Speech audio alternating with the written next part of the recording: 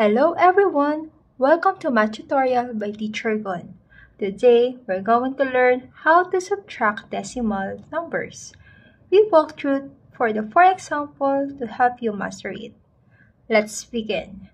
So we have 9.2 minus 3.04. Step number 1. Line up the decimal points.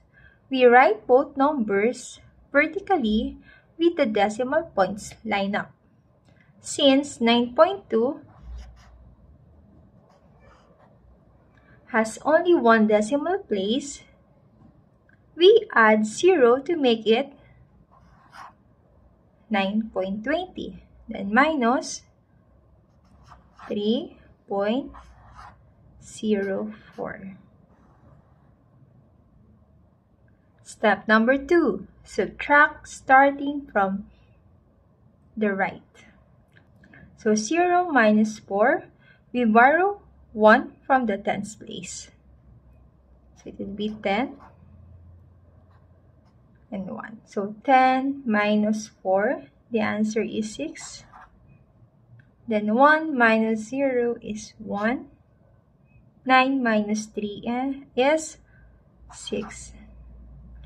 And then step number 3, bring down the decimal point. So the final answer is 6.16. Okay, next sample. Step number 1, line up the decimals.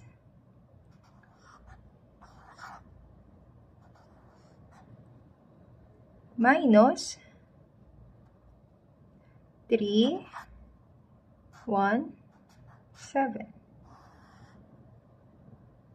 So make 20.2 into 20.20 to match the decimal places. Step number 2, subtract from right to left.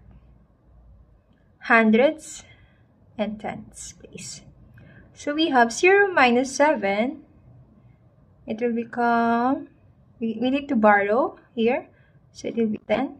And this one, it will be 1.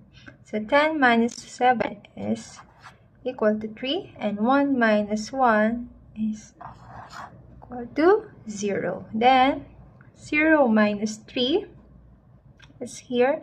0 minus 3 cannot be. So we need to borrow here. So it will be 10 and then it will be 1. So 10 minus 3, the answer is 7. And bring down 1. Now step number 3, again, bring down the decimal point. So the final answer is 17.03. Got it? Okay, and for the next example, we have 6.13 minus 1.859. And now, we need to follow the process. Step number 1, line up the decimals. So, 6.13 minus 1.859. And now, we need to add 0 here at the end of 3 to make it 6.130. So it matches the 3 decimal places. Step number 2, subtract carefully, borrowing as needed. So we have tens, hundred, and thousands. So 0 minus 9 cannot be. So we need to borrow. It will be 2. 10 minus 9, the answer is 1. 2 minus 5 cannot be. Then we need to borrow again. It will be 12 minus 5, the answer is 7. 0 minus 8 cannot be. Borrow again. 10 minus 8, the answer is 2. And 5 minus 1, the answer is 4. Again, step number 3, bring down the decimal point. So the final answer is 4.271.